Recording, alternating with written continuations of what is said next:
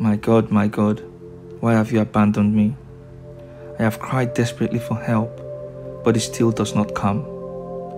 During the day I call to you, my God, but you do not answer. I call at night, but get no rest. But you are enthroned as the Holy One, the one whom Israel praises.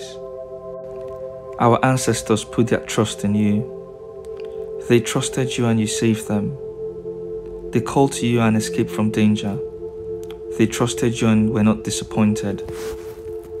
But I am no longer a human being. I am a worm, despised and scorned by everyone. All who see me jeer at me. They stick out their tongues and shake their heads. You relied on the Lord, they say. Why doesn't he save you? If the Lord likes you, why doesn't he help you? It was you who brought me safely through birth, and when I was a baby you kept me safe.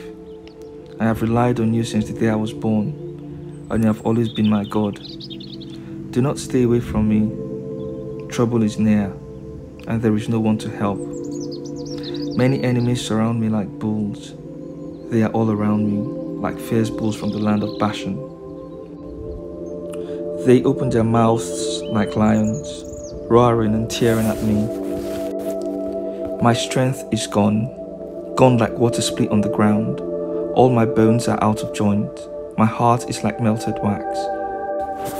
My throat is as dry as dust, and my tongue sticks to the roof of my mouth. You have left me for dead in the dust. An evil gang is round me, like a pack of dogs that close in on me. They tear at my hands and feet. All my bones can be seen. My enemies look at me and stare. They gamble for my clothes and divide them amongst themselves. O Lord, don't stay away from me. Come quickly to my rescue. Save me from the sword. Save my life from these dogs. Rescue me from these lions. I am helpless before these wild bulls. I will tell my people what you have done. I will praise you in their assembly. Praise him, you servants of the Lord. Honor him, you descendants of Jacob. Worship him, you people of Israel. He does not neglect the poor or ignore their suffering. He does not turn away from them, but answers when they call for help. In the full assembly I will praise you for what you have done. In the presence of those who worship you, I will offer the sacrifices I promised. The poor will eat as much as they want. Those who come to the Lord will praise him. May they prosper forever.